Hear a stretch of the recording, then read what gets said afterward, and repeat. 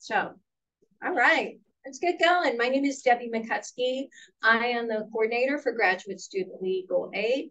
Welcome to the GRadulting Workshop. We are here to talk about paraphrasing, citations, and staying out of trouble. Right? Sound good? But let me first talk a little bit about legal aid in case you don't know. Legal aid, yes, we have an attorney on our staff who helps with all kinds of things. The number one reason students come see him is tenant-landlord problems. Yeah, sometimes it's because the tenant didn't read the lease, but more often it's because the landlord is not a terrific landlord. So, but we help students handle those messes. We have advocates on staff who help students who've been charged by the university. I'm a notary, so I do that. And of course, we have these workshops. I should also mention we have immigration consultations with an immigration attorney for our international students. She meets with students 1 day a month. So, any questions about any of that? Okay. I think that let's move on to our speaker. So the reason we're here, one of the things that our office does, like I just mentioned, is we support advise students who've been charged by the university with a violation against the Code of Conduct or the Code of Academic Integrity. And one of the main reasons students end up talking with us is because they have plagiarized. Sometimes it's accidental plagiarism, and sometimes it's not. But in either case, we help students navigate that process with the Office of Student Conduct. It's a very emotional time, and students are often just, they just need to help in understanding what their options are. And, it's nice to have some support when you're going through that. So, over the many, many past years, we have always relied on Linda Macri, our speaker today. Dr. Macri is with the graduate school. She's also the director of the Writing Center. And she's going to talk with all of us today about how to stay out of trouble and how to avoid that accidental plagiarism. So I just will, one more plug for us. If you know of anyone who gets charged by the university, suggest that they go to our office, because no one should have to go through that alone. And also suggest that they go to the Graduate School Writing Center. So with that being said, I'm going to turn things over to you. Thank you. Thanks, everybody, for joining today. As I said, I'm Linda Macri. I'm the director of the Graduate School Writing Center. I put some of our information about the Writing Center back on the sign-in table within the turtle. Everybody know about the Writing Center? Excellent, wonderful. So unfortunately, I hope to never see you again in this context. I actually see all the graduate students who have been charged with plagiarism, who've been found to have committed plagiarism through the Office of Student Conduct. So I know all the mistakes that get made. Hopefully I'll never see you in that situation again, or not again. I'll never see you in that situation. But as Debbie said, we're also definitely the place to come and ask questions before, when you have questions about any of your writing, certainly, but also specifically about any kind of academic integrity questions. So please feel free to ask questions as you have them. I hope I left plenty of time at the end too, but if you have a question to ask, you're not interrupting, you're engaging. And hopefully if any of this doesn't make sense, please just ask. So I'm going to start by talking just a little bit about what do we mean about academic integrity. I'm going to start with the basics. Actually, the content that's on the next handful of slides is the same as is on one of the handouts back there on the legal aid table, because Zach Mundy, the lawyer in legal aid, and I put this together.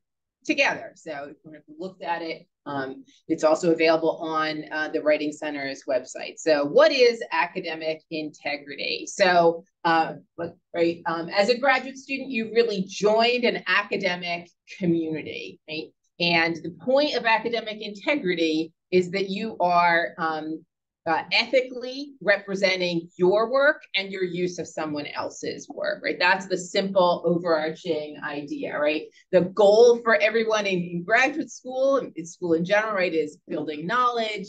And as you're doing that, you're always looking at someone else's work, and especially in graduate school, right? You're building on other people's work. And so the idea around academic integrity is really that it's a communal value, not just a rule, and there's a distinction there that maybe doesn't seem important, but I think it is. So the Code of Academic Integrity at Maryland talks about a number of things: fabrication, making up your data; cheating, looking at someone else's test while you're taking it; facilitating academic dishonesty, letting someone else look at your paper so they can cheat; plagiarism and self-plagiarism. So I'm only going to talk about those last two things, plagiarism and self-plagiarism, and dig a little bit more deeply into those. And again, whatever kinds of questions. So what's plagiarism? Pretty straightforward, except it's not, right? Plagiarism is any time that you're using someone else's words and ideas without giving them credit, right? It's presenting the words or others of an idea, wherever that came from, whether that's from a website, and that's the mistake I see a lot. People think, oh, it's a website, it's freely available, it's no one's ideas, I don't need to credit it. From an article, from a classmate, and presenting it as your own. So that happens, though, in a couple of ways. It happens either when you just don't cite anything at all, you make no acknowledgement that the information is not from your own head. Or it also happens when you don't acknowledge it correctly. So we're going to dig a little more into that, not acknowledging it correctly. So how do you avoid plagiarism? All sorts of ways. The big picture things are: give yourself enough time. The students that I see who have been found to have committed plagiarism almost always tell me that they waited until the last minute or till relatively late in the assignment schedule to do the work. Make sure you're reading things carefully and really reading them, not skimming them, not just cutting and pasting, and keep track of where things came from. If you're reading a lot of things, and I'm definitely guilty of this myself at times, if you're reading a lot of things, it's easy to be like, oh yeah, I got that idea from that article by those guys. I'll fill in that detail later. But then once you're further into an assignment, it's harder to remember all those details. So the way to avoid plagiarism is to always cite things appropriately. But some of the ways to make sure that you're doing that are to make sure that you're leaving yourself enough time. And the basic rule about plagiarism is, I think in some ways it's pretty simple. If the idea came from somewhere else, you need to cite it. If the words came from somewhere else, you need to cite it, and you need to make it clear to whoever's reading your work that the words are also not yours, right? Because here's my assumption. I see a sentence, and it's a sentence, and you have a citation at the end of it. Okay, that says to me, okay, you got that idea from whatever you're citing, but the words are yours. And what I see students do frequently is that, in fact, the words also were cut and pasted into the article. And students will say, but I cited it. And I'm like, yes, you did, but your reader in an American Western academic context, your reader assumes any words that aren't in quotation marks are your words. If you cite it, that tells me the ideas came from somewhere, but you need to make it clear where the words came from too. And so I'll dig into that a little more. I think I reversed my ideas here, right? Preventive things: start early. Ask your instructor what they expect about a citation style, right? So ask. If it's not clear if you are told you need to be reading something for an assignment, then ask about the citation style. If your advisor tells you, I don't care, use whatever one you're used to, and I hear that a lot, then you ask, which one do you use? Which one do you prefer? Make sure you know which one you're using, because frequently faculty forget that you need to learn this somewhere along the way. And if you don't know how to use a style, then you want to make sure that you're using one. Never, ever, ever cut and paste things into a paper. That's just one of the easiest ways to make sure you don't plagiarize is never just use that cut and paste feature. And I'll talk a little bit about how to avoid that. It's very tempting. You can cut and paste things into notes, but never let them go all the way to your paper. And then ask for help, right? And so that's what you're doing, right? So how do you do this proper citation thing? Okay, so a citation, and I'm going to break this down really to all the basics. A citation is a signal to whoever's reading your paper that the ideas came from somewhere else, right? So that whatever you're sharing came from somewhere else. Again, in academic writing, we're always building on someone else's ideas. So the expectation is you're going to have citations, unless you've been told, don't, this assignment should be done without reference to anything else. Then you should have citations in it. And that's expected.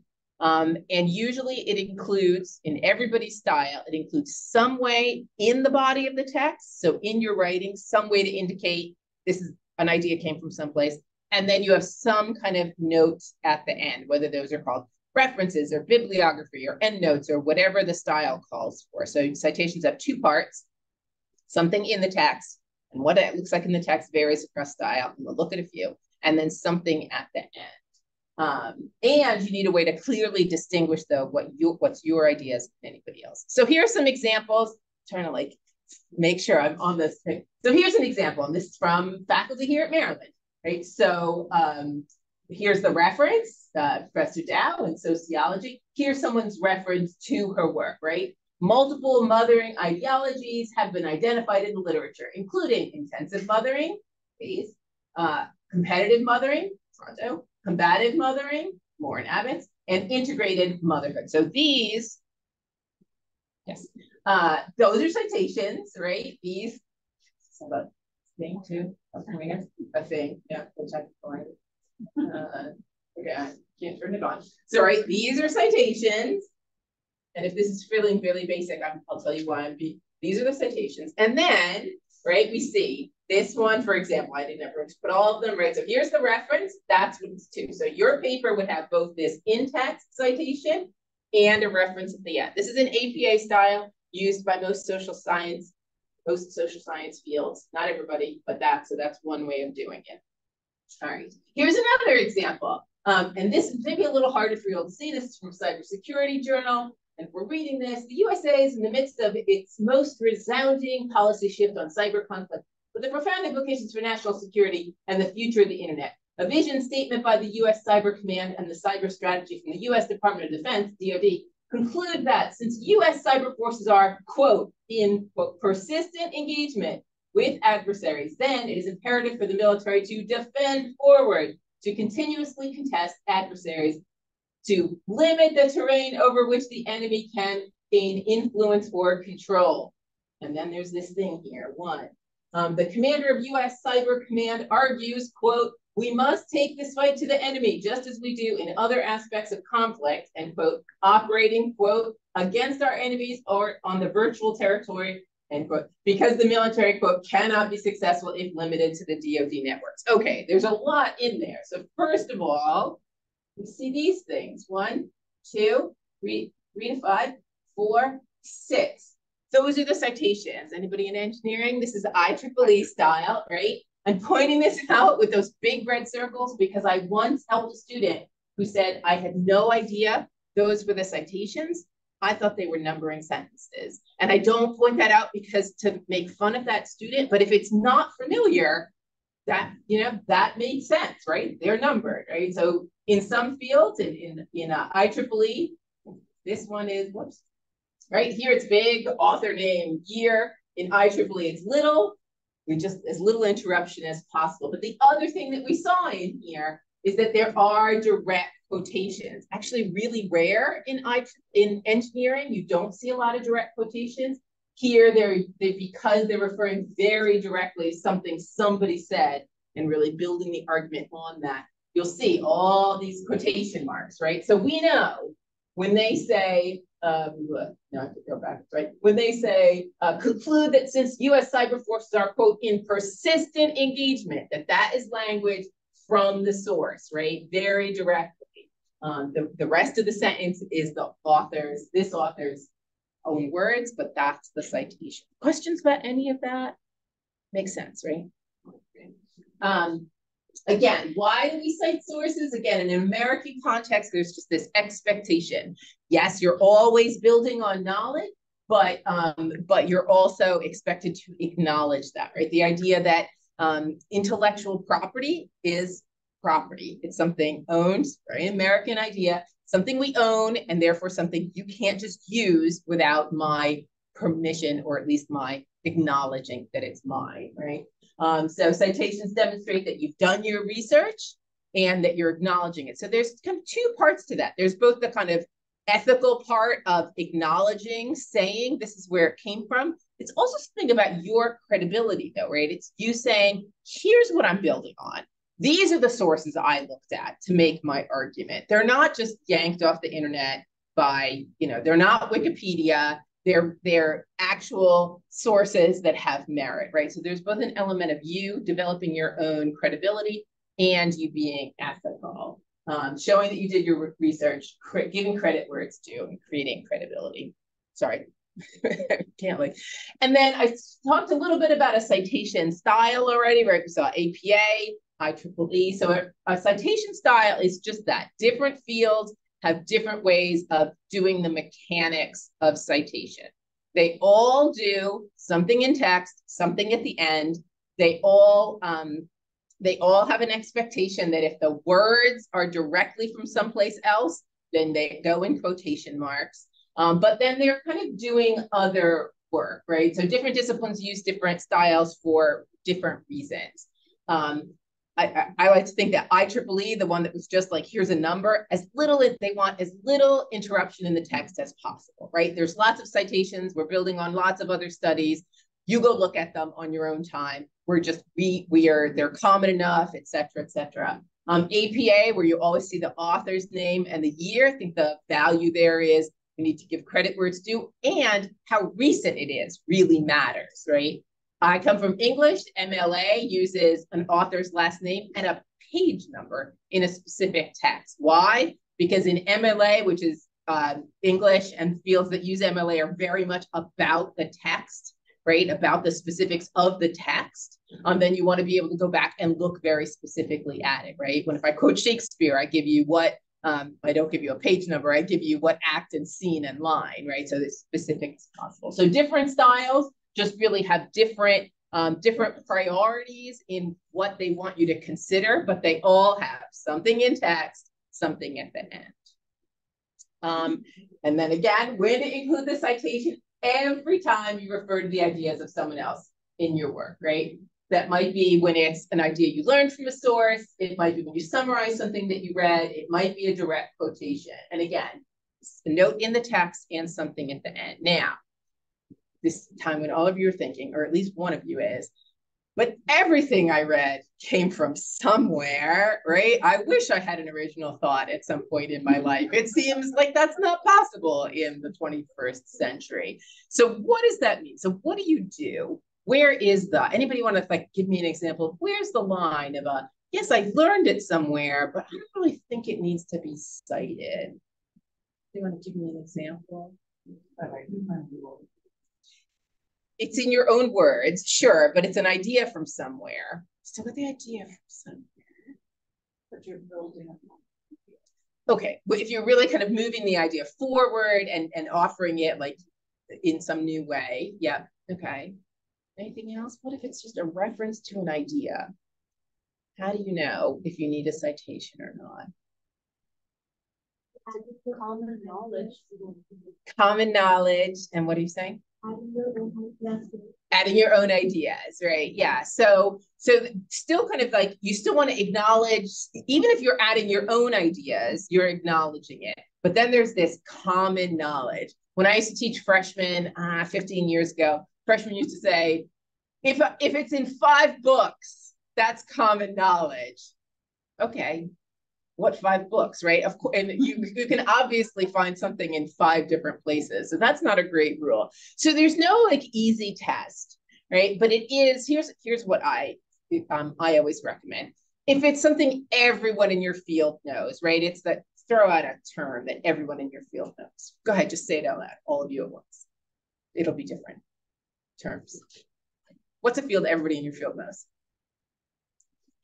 DNA. DNA. Okay, right. You don't need to acknowledge where you learned about DNA, unless you just learned about it yesterday from a really interesting source, right? What else?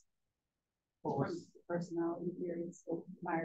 Okay, all right. So commonly known for in your field. What was your example? So like force is equal to mass times acceleration. Okay, all right. We don't need to give Einstein any more credit than he gets regularly. Right. Yes. Right. So that kind of, if it's really well known in your field, then you don't need to cite it anymore. But if you remember reading it relatively recently, like that's if you can put your finger on where you learned it, then you learned it someplace pretty recently. And so sometimes that is going to be DNA, right? I'd have to personally go look up exactly what an explanation of DNA, right? And so if I were writing about that and I really needed to write an explanation, then I would cite that, right?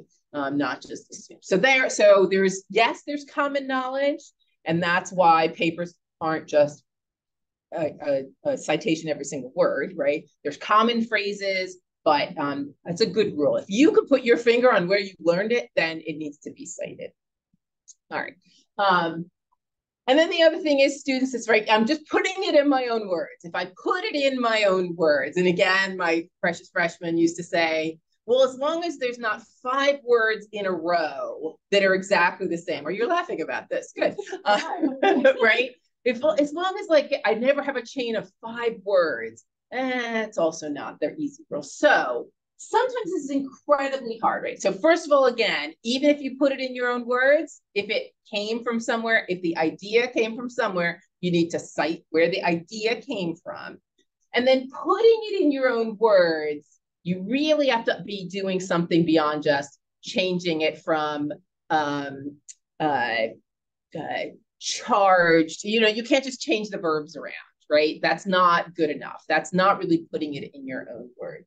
Right, so not enough to just change the words of the text. You have to cite the ideas and then put the ideas into your own words or quote them directly if that's something that happens in your field using quotation marks, right? Again, in some fields, it's really rare to use quotation marks. I know it, for instance, in engineering, it's pretty rare. So you also want to know what those kind of expectations are. Questions so far? Debbie, you're going to tell me time because I don't have a watch or anything else. Okay. All right. So why do we care about plagiarism so much? This is why. No, not really. Anybody? This is getting old. Anybody know why this is? Why we've paired these women here in this instance? It's getting a little old. I'll have to swap this slide out. Well, there's a famous incident when Trump was running for president, that on the very public stage of the Republican convention, it's very common that that the wife of the candidate gives a talk.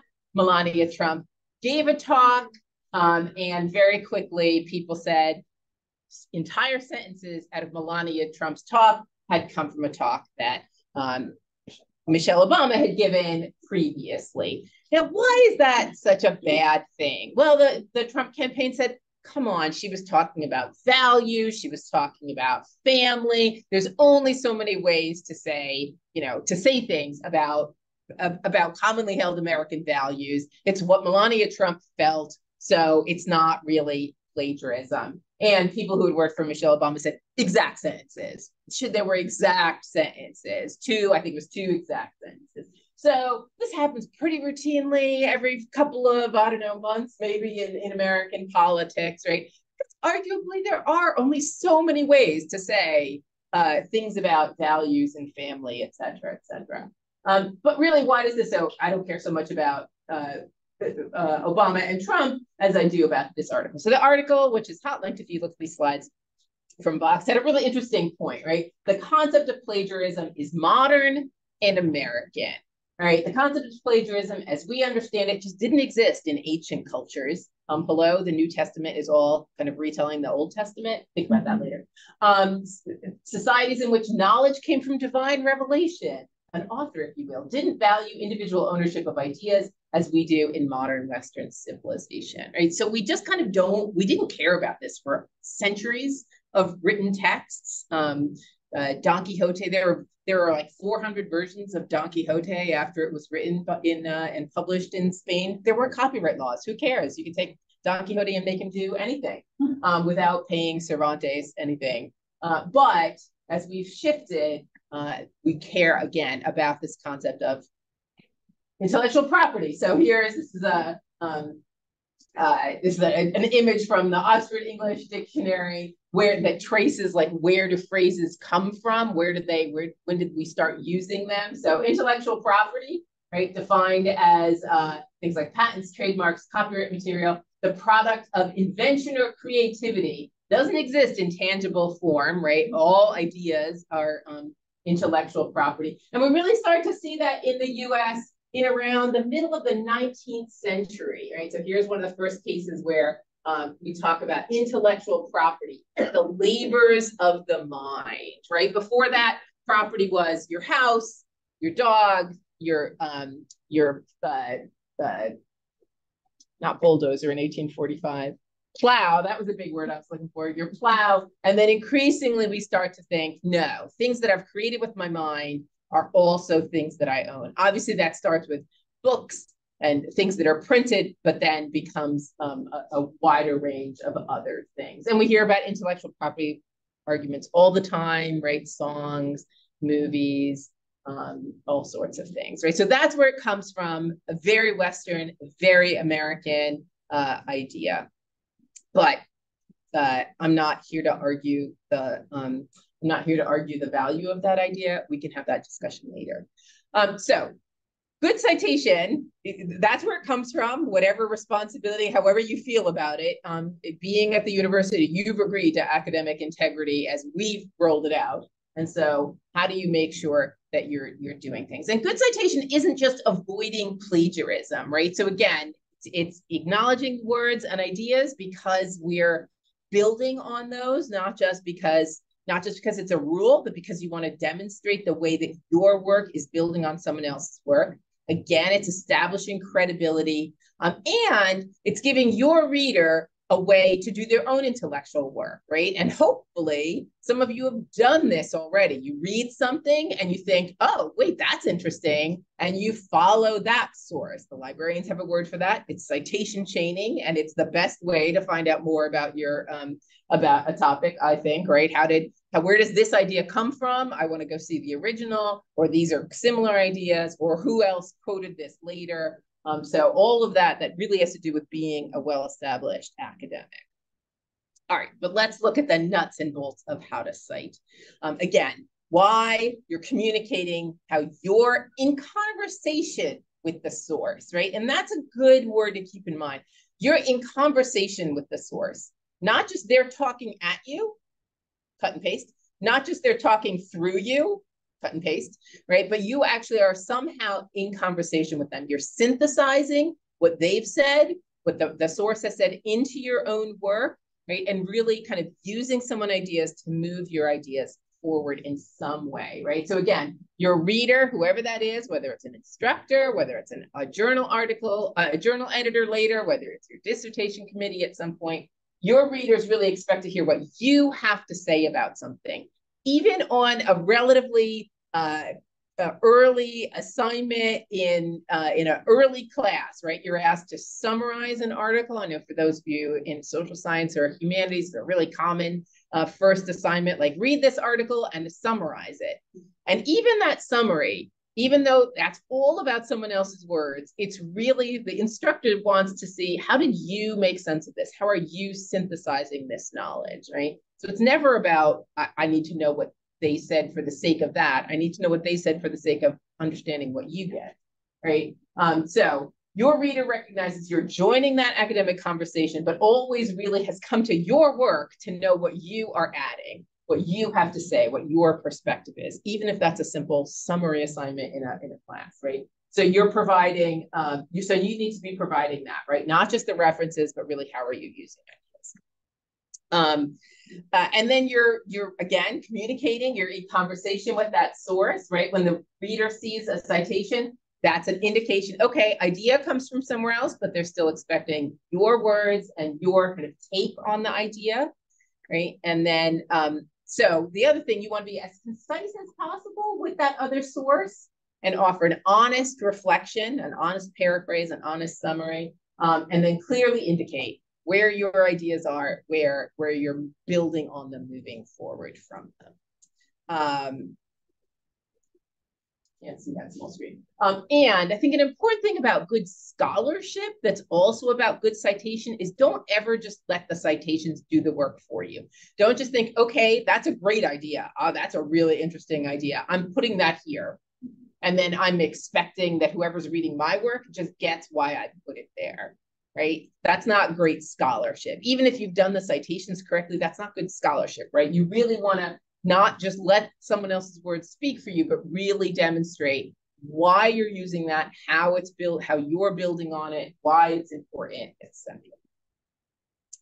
All right, and then let's talk about really lots of ways to think about it. So we said paraphrase, summary, quotation, but really we could be a lot more kind of granular about what any of that looks like. And we'll look at some examples. So lots of different ways to use sources in your work. And you don't need to memorize these ideas in any way, shape, or form, but you might just be giving the gist of an idea, right? Which means you're kind of reflecting, mentioning the big, broad idea, right? You might be using mention, so including the reference, like, as you know, as has frequently been said about something, and then you put a set of sources in the in-text citation. I'm going to give you examples of all these. Maybe it's just the citation only. That's kind of what we saw in the IEEE example. Maybe again, you are paraphrasing. You do want to get at a specific idea, so you're paraphrasing a couple of sentences, maybe as much as a paragraph. Or again, maybe you do want exactly what they said, what was in the original. So you do want that direct quotation. So that's what we saw in that IEEE example. We wanted to know exactly what the source from the Department of Defense said. So we used a direct quotation. So I'm going to give you examples of all these. So here's the gist, right? This is the example we already saw. Multiple mothering ideologies have been identified in the literature, including intensive mothering. That's the gist, the main idea of the Hayes 1996. They were talking about this thing called intensive mothering. Competitive mothering. That's the gist of what the Toronto 2001 was about. Combative mothering and integrated motherhood. So there's a gist, right? Just here's the main idea of what their research was about. Here's a mention. Stone and Williams each provided a nuanced analysis of how dominant cultural and structural forces in the workplace are in tension with those in the family, often favoring male workers and constraining women's choices. Right, so kind of they're mentioning them here, and then also, oh wait, so there's two things going on here, right? The mention, right? Here's their big ideas, but then also just the citation only in here.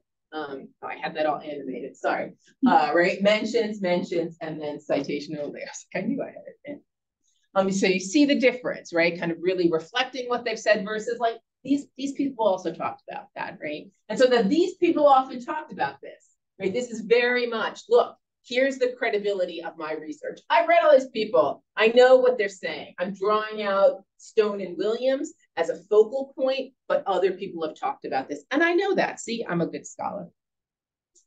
Citation only, that's very much what we have in this example. Children are exposed prenatally and in early childhood to multiple environmental stressors that can adversely affect their cognitive abilities, academic performance, and consequent educational trajectories, adult health, wealth, and social status. And so there again, this is a footnote version instead, but again, we get that only the citation, right? And so this is the citation to, whoops, sorry. This is where this paragraph comes from. For the first one and the second one, here it is, right? So there are the citations, right? 1 and 2, and it's just a very broad, it's not even kind of the idea, the big broad idea is based on someone else's work. So it's kind of even less, even more broad than the gist, right? It's especially in this case where it's reflecting two.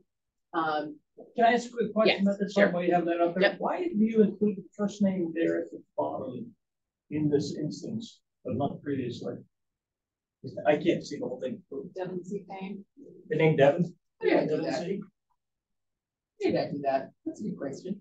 I'm guessing that That depends. Okay, that depends on different citations. Yeah, I'm guessing that I cut and pasted that from the way I didn't make these this year, so you're testing my memory. But that's a good question. It also may be that I usually pull things from campus authors, so I may have put their name that way. But that's a good, yeah, right. I'm glad you pointed out, because typically it would be Payne Sturgis, comma, Devon C. et al. I don't know why I did that. Go back and look. That's a good question. Other questions? I had one for the previous slide. So, like, is it fine if you just do the mentions? I think in the yeah, is it fine if you just do the mentions and not the citations? Yeah, sure, right. I mean, right. So this is an exception, right? So the mentions are one thing, right? Like I'm saying, like, here's an important scholar talking about this. Here's an important scholar talking about this. I mean, you can also only have the citations, right? I mean, we can imagine a version of that sentence that instead says, nuanced analysis of how dominant culture and structural. Thanks. right, yeah, right. Or even, I mean, my assumption about the way that this paragraph works is that the mentions are a little bit more about, right, each provided a nuanced analysis of how dominant cultural and structural forces in the workplace are in tension with those of the family, and that perhaps the often favoring male workers and constraining women's choices, that part of the sentence is probably more the focus of these citations. No, what if the student just mentions, only does the mentions and not the citation? Yeah, right. No, I'm saying it's serving two different purposes in the paragraph. And yes, you could do it in different ways. So citation supposed to be in alphabetical order, right in here? Or can I choose the year of publication first instead of the alphabet? Doesn't that depend on which yeah. So this is the APA, and that's an interesting question, right? So my guess, this is not something I wrote, something Professor Dower. My guess is that and I think this is old APA, to be honest, too, right? But it's alphabetical. Blair, Gerson, Stone, Williams. My guess is that I think actually new. You might other styles might make it year, the order be the year. That's going to be more about. That's going to be the kind of thing that's expected and you should know it, but it's never going to get you in trouble if you do it wrong, right? It's never going to be a plagiarism issue if you do it wrong. But that's what you're asking, right? Why that order? Yeah. I mean, I think the order here, I think it's alphabetical. For some, it might be by year instead. So I just heard you reference like old APA and new APA. Like, how do we know rollouts? Oh, that's usually a ton of noise in your department. Yeah, you would. I mean, new APA is not that new anymore. I think it happened before the pandemic, and so everything before the pandemic is kind of erased in my brain. But yeah, it'd be big noise, and journals will often say like we are expecting you to use the latest version of whatever. Yeah. Other questions? And also, would it be fine if you just use the mentions in like the expectation is you do APA style reference to citations, and is this fine if you just do the mentions in that way? Because the thing is, I'm actually a first grader right now, and I'm still getting used to the different methods because I'm just used to APA. Right. In my code. So again, it's very much it's very much just the way that she wanted to structure this information, right? There's nothing about this sentence and the fact that she's using both mentions and citations only is required. So yes, you could absolutely, as I was saying before, like I'm pretty sure that the point is that like up to here is where it's really being reflected here, and that the favoring male workers constraining women's choices is much more this kind of citation. She could have done it the other way too. It could have been like Stone and Williams each provided blah blah blah, while Blair Lloyd 2003 and Gerson 1985 often favored male workers, while Stone talks about women, right? So yes, it can be whatever you're saying. There's no rule about when you use mentions or anything. It's just a way to think about, like, it's not just about paraphrasing. There's all sorts of ways to do it. All right, we did this one. Did that. Okay, so let's actually look at kind of what this looks like in someone's text. So here is an original sentence from an article called Transitions Combat Veterans as College Students. Here's the sentence. The focus of our study, Ackerman, DeRamio, and Mitchell's study, the focus of our study was the transition that combat veterans make when they become college students. For many with whom we spoke, that was the most difficult transition at all. So obviously that's from a whole article. It's several pages long, not 2 sentences, but there's the original. And here's someone using it. This is not someone, this is the Dean of the College of Education. Ackerman, DeRamio, and Garza Mitchell, 2009, found that student veterans listed starting college as the most difficult transition out of the military they experienced. And then there's another part. Yet, according to Cook and Kim, only 22% of schools provide veteran-specific transition support. All right, so let's look at how closely. These are in one sentence, she's quoting 2 different texts, and let's look again. So how does this line up, right? The focus of our study was the transition that combat veterans make when they become college students. For many with whom we spoke, this was the most important transition at all. So this is really a paraphrase, right? Dean Griffin and her co-author have really focused in on these couple of sentences, right? Found that student veterans listed starting college as the most difficult transition out of the military they had experienced, right? We can see really clearly how this came from these couple of sentences. And at the same time, we can see how it's in their own words, right? Yes, they've repeated words. They have to be talking about veterans. They've repeated the word veterans. They're talking about students. Of course, they repeated the word students. They talk about students leaving college or starting college. So of course, they've said the word college. They've repeated the word transition, right? So it's fine that you're using the kind of pivotal language, but they've also clearly put it in their own words. Questions about that? So, very good. That's how that works. And then let's look at the other part. Here's the other. So my thing covered it up, right? Yet, according to Cook and Kim, only 22% of schools provide veteran-specific transition support. So here's where that came from. Only 22% of institutions with programs and services for military personnel have developed and expedited re-enrollment processes to help students restart their academic efforts. Semicolon, most, 62%, require students who are returning from deployment to complete the standard re-enrollment process, and 16% require students to reapply and be readmitted in order to enroll. So again, a paraphrase of a much larger section here, and in fact, probably got less time, right? So, and again, we see, right, only 22%, only 22%. And they've replied, okay, of institutions, of schools, right? That is that simple freshman mindset. If I just change the words, but it's not at the same time, right? Because then they're summarizing, right? Provide veteran-specific transition support. It's kind of a summary of all the rest. So again, it's not that you can never ever use any of the exact same language, but it really needs to be in your own words. Is that clear how that's? Okay. And here's direct quotation. Again, something you're using pretty rarely if you're not in humanities.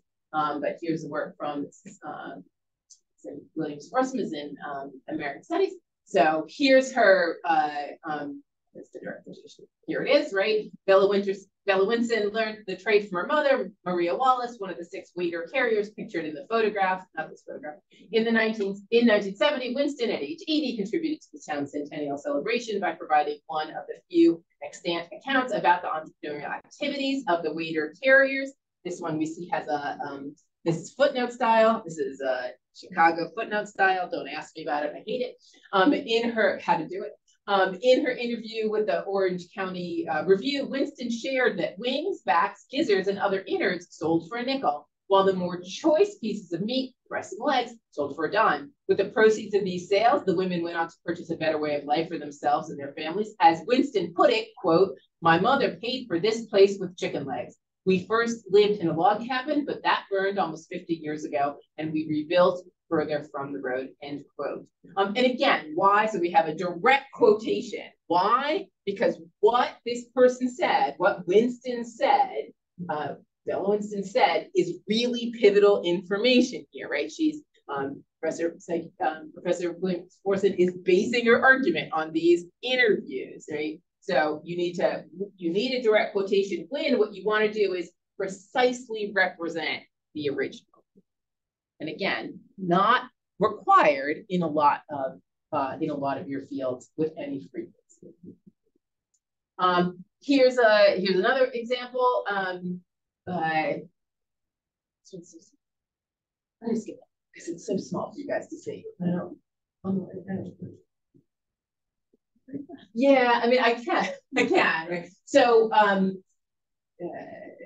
think yellow is the. Yes, so the yellow is the original that this article is pulling it out of. So here's what, here's Thompson's article is saying, since I was a teenager, I've chemically altered the natural state of my hair. At the time, I never really thought about why I did it or the extent to which that chemical would rule over me. But my hair story is not unique. For the vast majority of Black women, hair is not just hair. It contains emotive qualities that are linked to one's lived experience. The crux of the Black hair issue centers on three oppositional binaries: the natural, unnatural, Black, good hair, bad hair, and the authentic, inauthentic Black. Well, on the one hand, scholars in the Caribbean, Britain, and the United States speak of the importance given to the dominant beauty paradigm, which privileges, quote, white/light skin, straight hair, and what are seen to be European facial features, quote, and then the quote is to Tate, page 301, and here's the direct quote, right? On the one hand, scholars of the Caribbean, Britain, and the United States speak of the, I was pulling it out, sorry. That's what I was doing, right? So the direct quotation, right? And you don't have to have the whole sentence to have a direct quotation. Sorry. I need a bigger. Yeah, I think the first time I put these together, we were still on Zoom, and so I could see them. So what's acceptable use? A good summary with a citation, a good paraphrase with a citation, a direct quotation with a citation. The commonality there is always with a citation, right? Debbie, how much time do we have? 5 minutes. Have a quick exercise, but maybe I'll leave that for questions. Have questions? Or would you rather do an exercise? Is that a question? Go ahead. Place. You can talk about self-citation, self-plagiarism. Yeah. Because I knew that was a question. if you're an engineer and you 3D print things and you have a process, you write 2 different papers, and you might put these in your dissertation as papers. Right.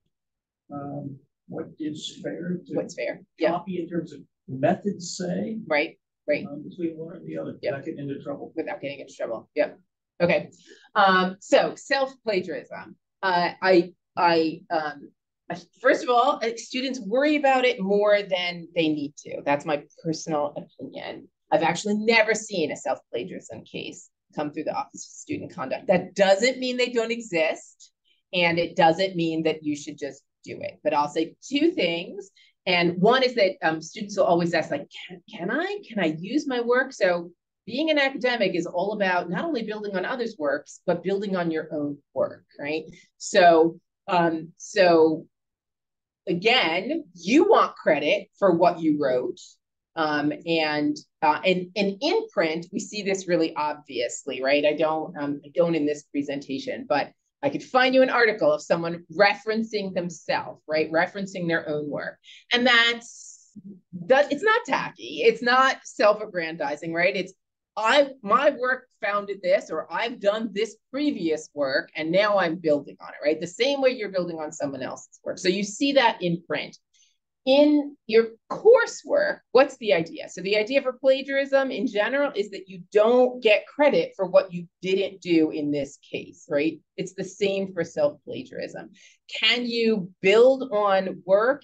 Yes. moving from one class to another class, you always have to have permission from the instructor, right? So can you go to the instructor and say, last semester I was working on a project about, I'm going to use an example. Last year, I'm an urban studies major. Last year I was working on a project that was talking about urban planning in Montgomery County. This semester, I want to do it about Prince George's County. There are some overlaps in terms of my analysis of the state law in Maryland. Can I use the same resources? And anybody know what the answer is likely to be? No? You think the answer is going to be no? I mean, I think two things. Probably the answer is going to be yes, but how is that work going to be different? So from a writing person's perspective, you're almost never you're never writing the same thing twice, right? Well, you're rewriting things, right? So your chances are that you're not going to be able to just cut and paste even your own work into new work and have it be good, right? You can always cut and paste things. That doesn't mean it's good. The question about in your dissertation is a little bit more complicated, right? So by the time you've written your dissertation, probably lots of things have had some previous existence, right? And that should be a common conversation with your committee. In some of your fields, you'll have already published things that are in your dissertation. You may have also even published things that were written jointly, and then it's in your dissertation. And all that is about how you acknowledge that. So that's all, there's very specific things about how that works. I personally think that academics wouldn't be able to survive if they didn't upcycle their work, right? Not necessarily recite, not reuse, but upcycle, right? How are you referencing or changing that? That science process, actually. Right, yes, exactly. Whoops. Yeah. Right, that you're always, yeah. Other questions? Do you have another one? Of course. Sure, I did. I dropped all of them. In your definition of plagiarism, do this. I think the last word was written, but of course, you plagiarize figures. Are they not? Maybe my definition of written is just broader. Are they not? Okay, no, are they not in ink? I mean, are they not like, yeah. Yes, sure, you can plagiarize figures, yes. You can also cite figures, right? So I think I was thinking that as opposed to something to fair use. Yeah. So I could comment on fair use in a few ways, right? There are clear fair use. There's a clear fair use articulation in the guidelines about what goes in your thesis and dissertation. For the most part, you are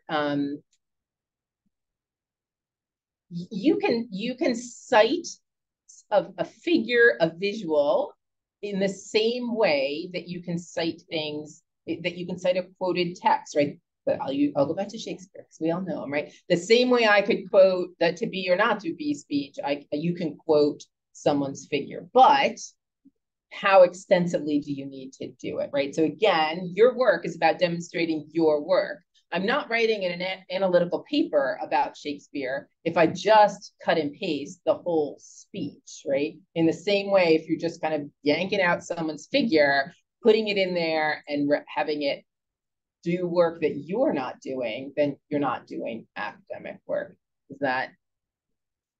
Sort of, I see all sorts of gray areas. Yes, but there are all sorts of gray areas. I think about referencing someone's work. I mean, sometimes there are, I mean, it really depends on the situation, right? Some journals are very specific. Nope, you can't. You have to get permission first.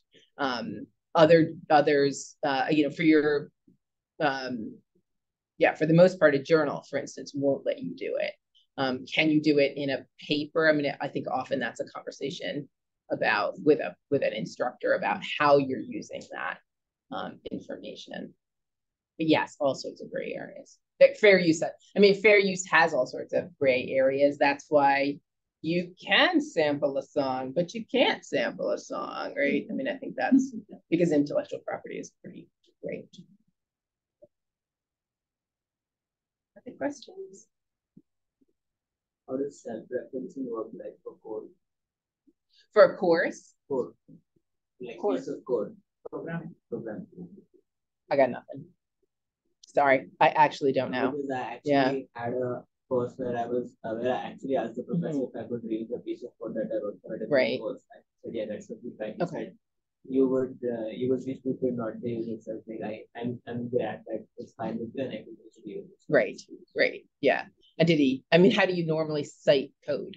I don't know. There's no Right, exactly, yeah. So I think you did everything. You know, can I reuse this? Can I build on this information? Yes. Can I build on this? Yeah, and he said yes. Yeah, I think.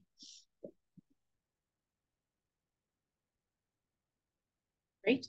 Anything else? Thank you for keeping us out of trouble. Yeah, right? hopefully.